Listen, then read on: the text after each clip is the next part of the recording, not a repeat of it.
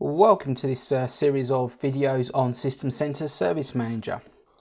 In this set of videos, we're going to look at the automation part of Service Manager.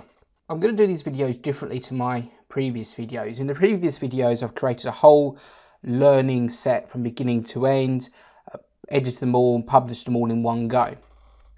In this kind of video is going to be a bit different. What we're going to do is we're going to do a real deep dive into lots of aspects of Service Manager, the orchestrator, the SDK, and what we're going to do is we're going to develop this as we go along. And so this is not going to be one of those usual YouTube videos that show you a nice beginning to end solution that in the real world has no impact. What we're going to do is we're going to look at the kind of things that challenge us in the real world. I'm actually going to develop this solution for a real business as we go along. So with that in mind, I'm going to create a number of videos to start with that are just going to cover the real basics.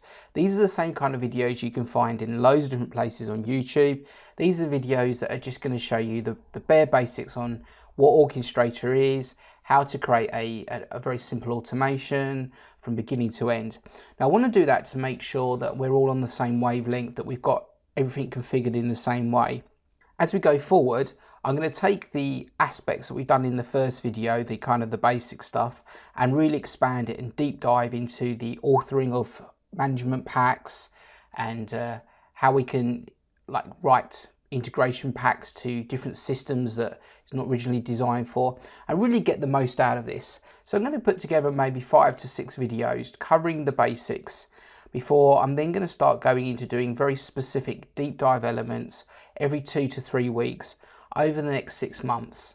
What I'm going to do is, as I develop the videos, I'm going to put up a kind of contents page on my blog shown in the URL below and in the comments. And as I do each video, I'm going to put a little bit of a summary so that you can follow what's going on.